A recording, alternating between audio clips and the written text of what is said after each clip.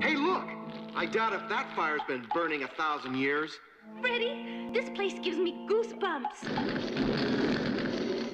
You have violated the sacred temple. If you do not leave this village now, you will remain here forever. Okay, we found him. Now let's go. Not yet. I want to check that altar. You check it. I'll wait right here. Okay, I'll just be a moment. Daphne? She's gone! Daphne! Daphne!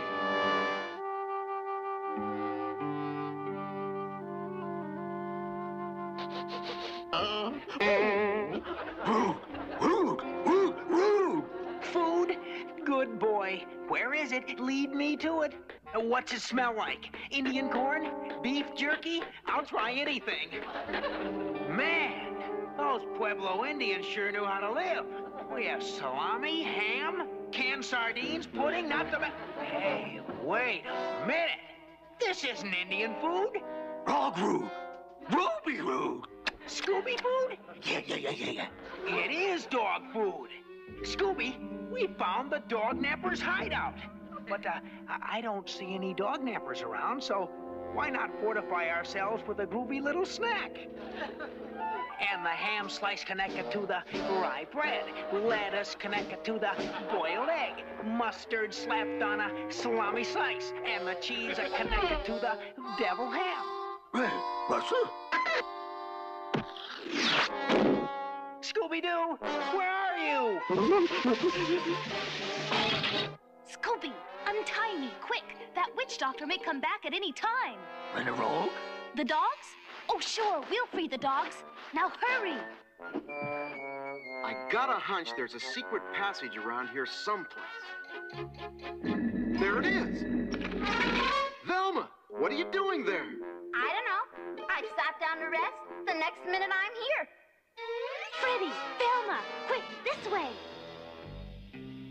Good boy, Scooby! You found them and freed them all! Does this mean we've solved the dog napping mystery? Not yet. Hey, Scooby, see if any of your pals know anything about that witch doctor or the Dognapper. Okay.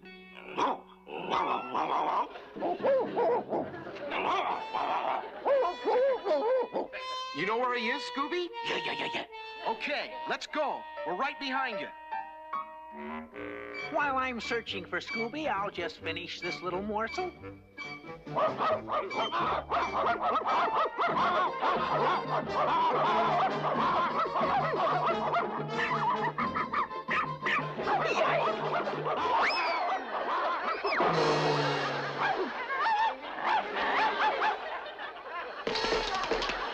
What a close shave! That was almost a catastrophe. Hey, Shaggy, come on. Follow the dogs.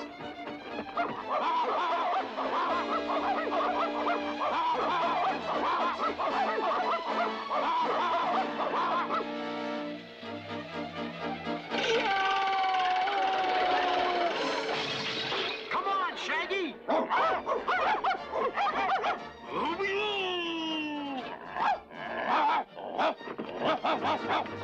They've spotted him! The dogs have him!